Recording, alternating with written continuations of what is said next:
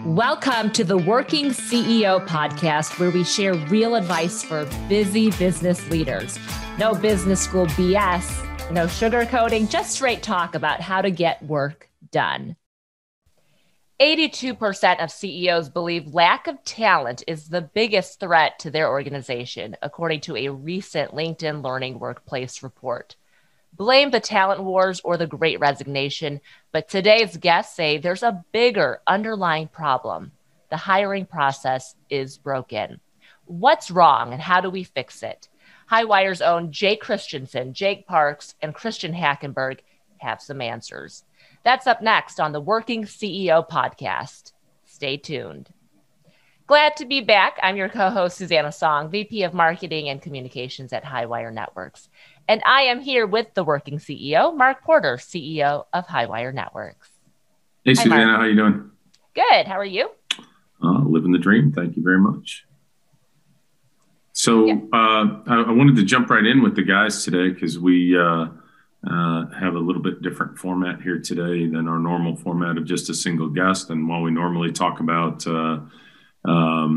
CEOs and entrepreneurs with lots of experience and how to help others along the way on their journey, today we're here to talk a little bit about how to help people who are just getting started in their careers and how we think some things that we're doing might really change the dynamic for, entrepreneurs, CEOs, and just organizations in general, and how they go to market looking for the most talented individuals. So what I'd like to do is introduce the guys today, because I think they have a lot of commonality as well as a lot of differences in their background and what they did. But the one thing about all of them is they're all collegiate athletes, and they're spearheading a program that we're built around helping college athletes find that right first step in their career, which pays very significant dividends to them over the decades that they're going to be employed. So I'd like to go around, and I'll have first we'll start with Jake Christensen and then Jake Parks, and finish up with Christian Hackenberg. If you guys want to give a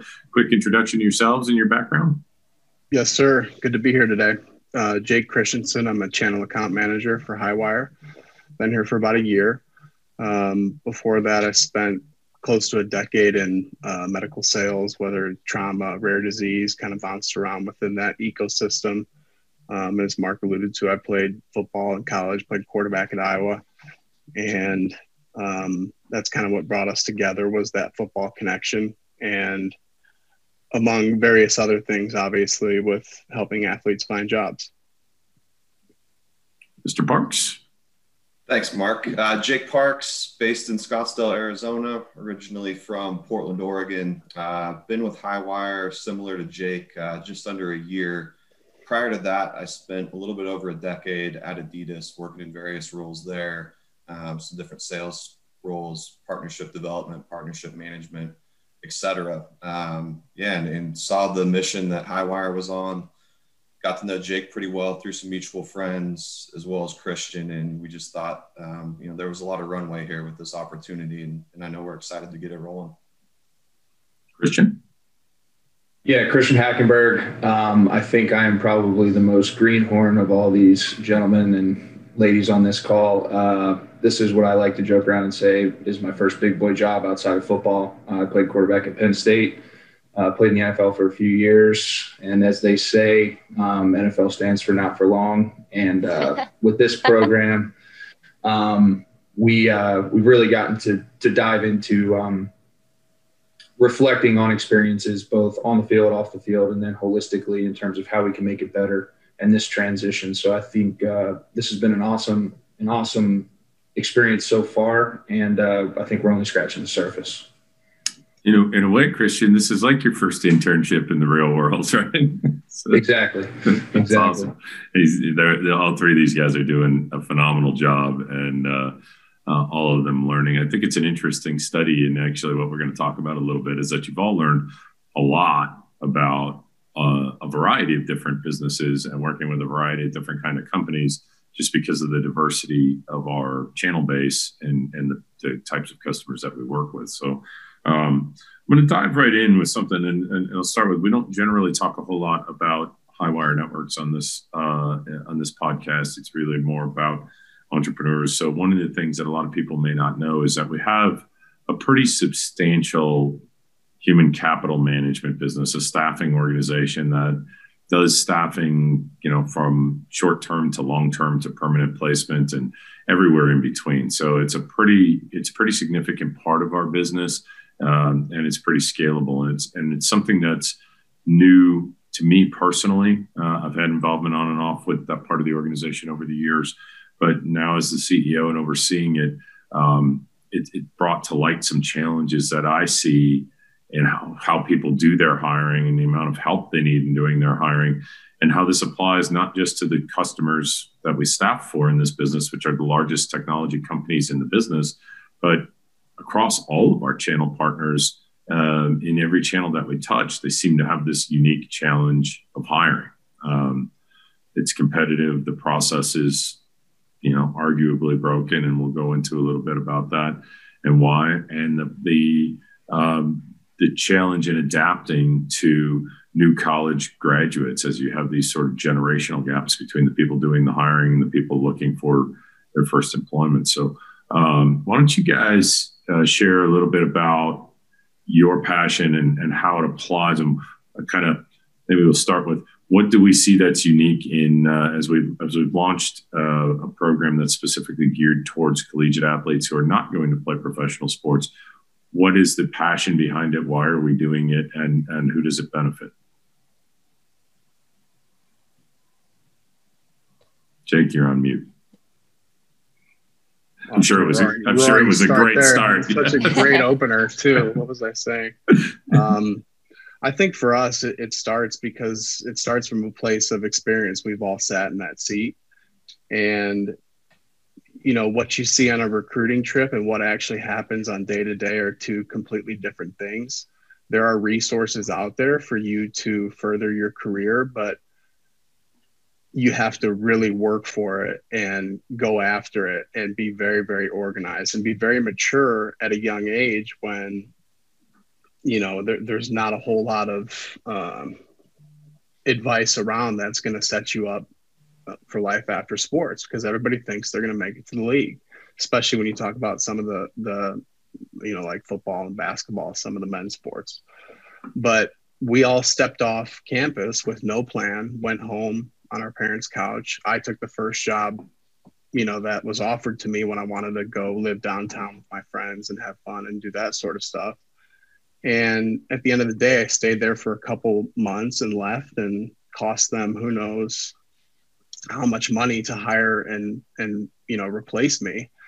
And that sort of approach to hiring is really what keeps feeding the system and driving the cost of hiring up, is there is really no true gap program from college to the real world, because the things that make you successful in the real world are not found in a book. So when you look at the college experience, and I got a text this morning, that's why I was looking at my phone there. I wanted to pull it up. I got a text, I guess it was late last night, from my son who did his orientation day yesterday, as he got a real eye-opener into what he now has his class schedule and his football schedule.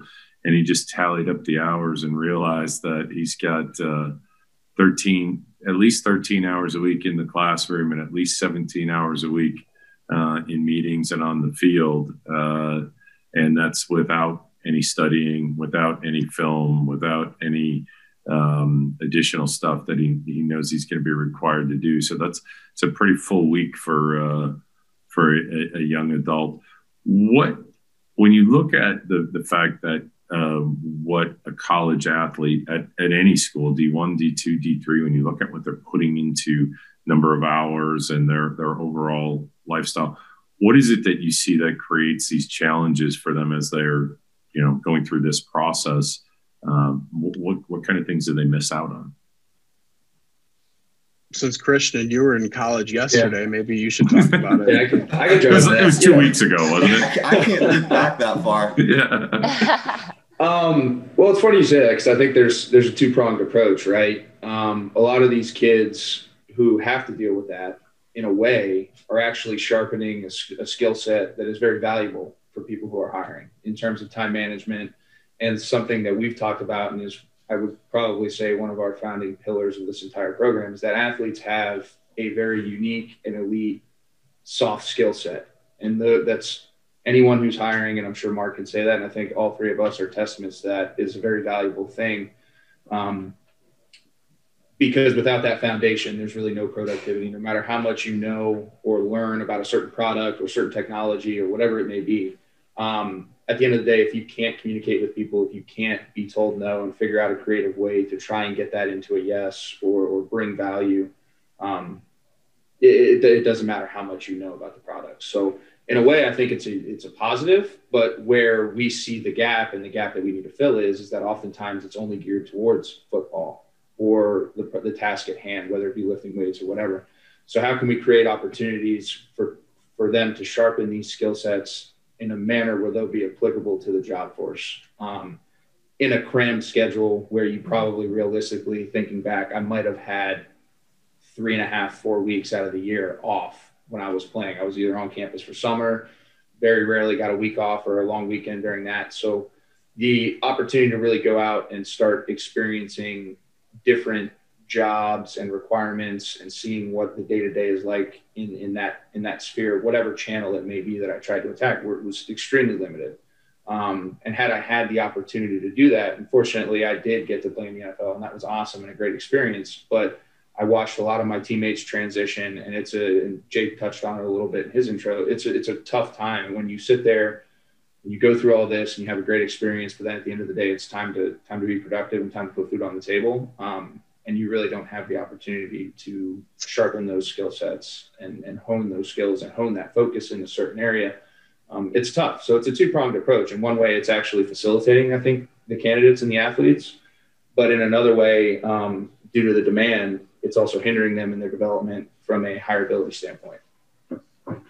So we've talked about, when you look at the time demand, so there are obviously some unique attributes, right? We talk about the hardworking, team structure oriented, understanding leadership, which is, I think it's really incredibly important, is knowing when to lead and when to follow, right? Which is always a challenge in a team dynamic. And these apply to any team sports. Individual sports are also of tremendous value when it comes to, just hardening your mind and accomplishing a task at hand, and no excuses. And all those athletes have generally been told no or told they suck and didn't crumble, right? Or they wouldn't have gotten to where they're at. They figured out a way to get better and double down typically. So there's lots of positive attributes, as you pointed out, but they're often underserved when it comes to, the true goal of most colleges, which is to get them employed, right? I mean, we're talking a fraction of 1 or 2% that get to go on. And in a lot of cases, when you look at women's sports and life after college, there's not a lot of opportunity to even have a professional career after that, right? And when we look at Division II and Division III athletics, it's an even smaller percentage of those kids that go on. So when we look at the benefits of what we're trying to do, let's talk a little bit about what we are trying to accomplish for the student athletes, specifically for the student athletes, and then what are the benefits to them, and how does this benefit some of our big partners who have signed on to participate as we go forward in getting this thing off the ground and trying to make a difference. And want to tackle that? Well, I have a couple things. Yeah. One of the problems with the athletic schedule is just that you have to pick courses that will allow you to make it to practice. You can very rarely attend job fairs. I don't know if I wasn't paying attention, but I don't ever remember the coaches or the academic center saying, hey, job fair, these companies are going to be here. I'm sure they did, but it wasn't in your face. It was like, you got to go find it somewhere on campus, and it's 30 minutes before practice, and, you can't get excused from practice. So, and that's kind of that setup. And then on top of that, if you look at the curriculum today, it's really hard for colleges to keep up with the pace of change in business. Automation is rapidly changing business and automating tasks that before would take 10 people on staff in some sort of technical manner. So, finding a way to, we want to help them understand how their skills apply to the real world and how valuable they are, and help employers evaluate them better at a better time as opposed to after you've hired them. Anybody else got any thoughts on that?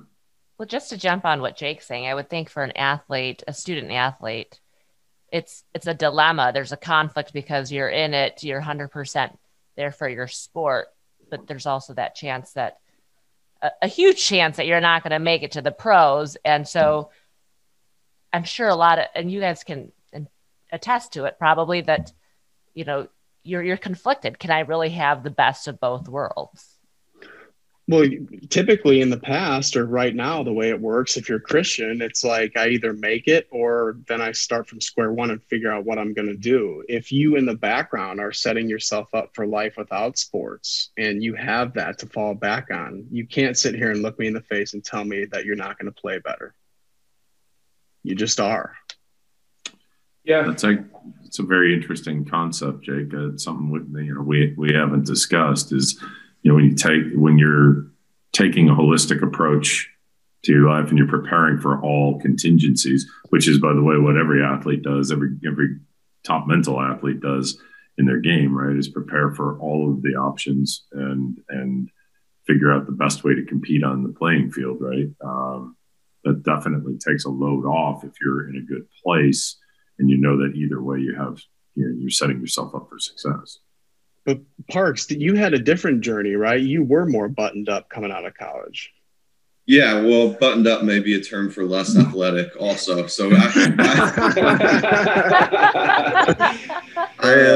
decision was a little bit easier. Yeah. So, obviously Jake Christensen and Christian Hackenberg went to big powerhouse Division I programs and could sling the pill in an elite way. I have a little bit of a different backstory. So I came from a really small town outside of Portland, Oregon, and had an opportunity to go play at the University of Puget Sound, which is a Division III institution, significantly more well-known for academics versus athletics. And from the moment I stepped on campus there, football was always a priority and athletics on that campus are a priority, but more so it is academically focused. And they do want to set you up on a path to success and a path to employment as soon as you graduate from that school.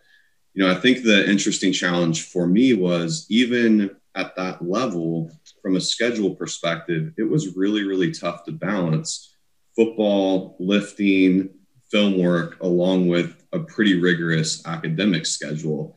And when we go back to why we have a firm belief that companies should be considering hiring athletes even more so than they are, I look back on that and I look back on all the skills that I developed between the ages of 18, 19 and 21, 22.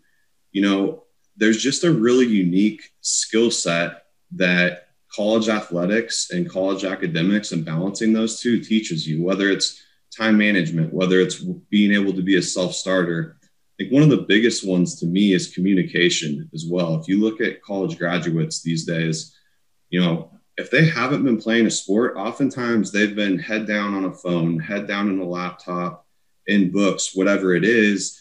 They haven't been forced to communicate with teammates from all types of different backgrounds, from affluent backgrounds, from poor backgrounds, from inner city, from rural areas.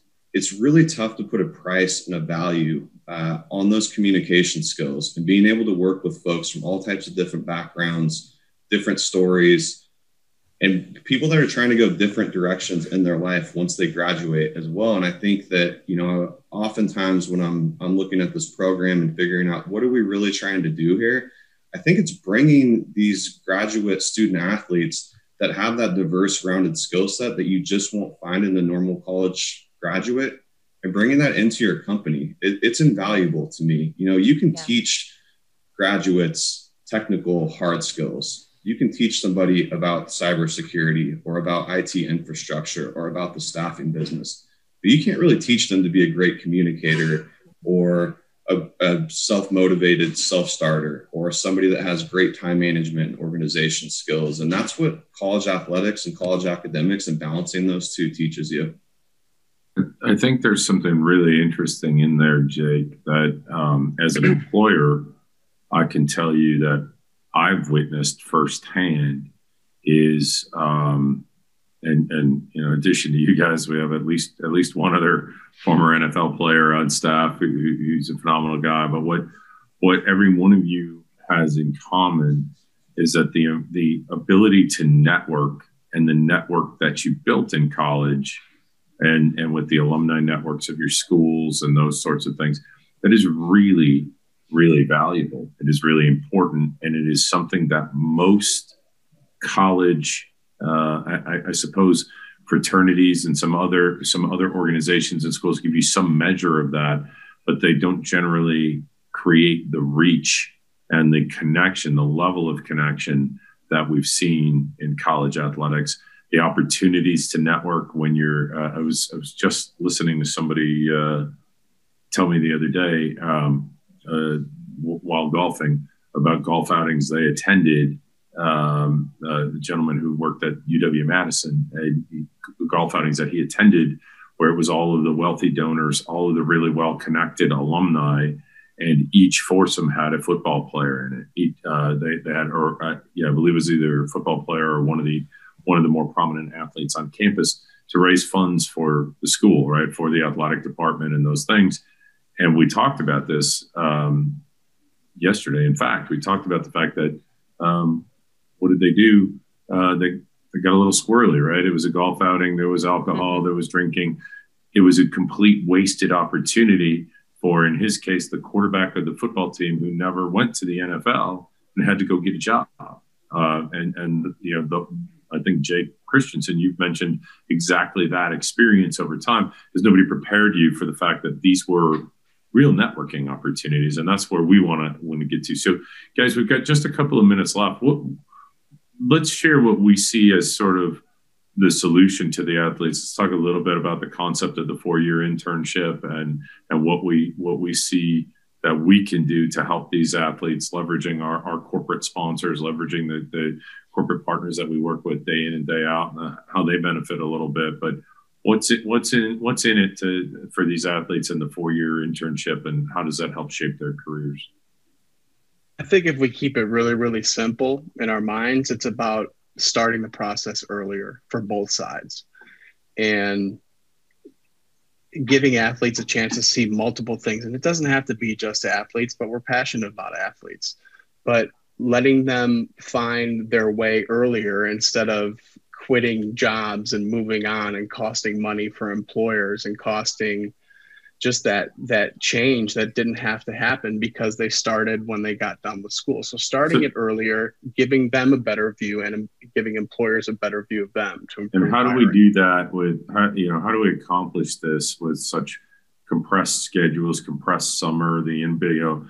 I've got college graduates working at the country club slinging drinks, right, because they didn't have the chance to get the right internships and they don't know what they want to do yet. How do we do this with their schedule limitations? One thing I'll tell you is yes, the schedule was hectic, but once you get the hang of it, there's a lot of free time. There was a lot of video games we played. There was a lot of stuff we did that was a waste of time. In the summertime, I mean, you basically work out and go to 7-on-7, and then you're still playing video games during the day, aren't you? And try not to get in trouble the rest of the day. Yeah, Guitar Hero. I mean, it was all of it. So there's a lot of wasted time. And on top of that, you have hours you're spending in the learning center, academic learning center, 8 hours a week usually is what I was doing. And I mean, the amount of time wasted there is the exact same example. I mean, everyone's trying to get around the system because they don't want to talk about school. So how do we solve for that with the concept of the micro internships and those? Let's talk a little bit about what you guys have come up with there. Yeah, I mean, I can tackle some of that, and I think on a grander scale too, Mark, to answer some of all these questions, it's really about trimming the fat and streamlining it. You have two different, completely different sectors when you talk about it from a business sector, and then the college football business in its own, and what the end goals are for each of these people, and you have to find a way to mesh both of them. And they all have things in place. You have companies that do sponsor internships. You have some schools that do put more of a focus and an emphasis on connecting with their alumni and employers and things of that nature. But at the end of the day, like you said, a lot of these things don't mesh. So the early engagement's huge, starting it earlier and stretching that internship to 4 years, and then making it mold and fit into these athletes' schedules. And like Jake said, there is a lot of time, and just getting them to realize the value in that and what that can bring. It's really trimming the fat on both of the processes, I think, and streamlining it. And you need someone to be able to run that, and that's what we're here for.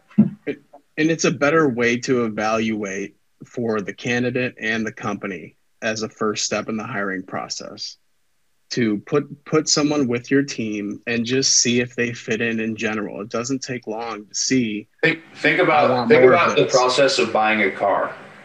You don't just like buy a car usually.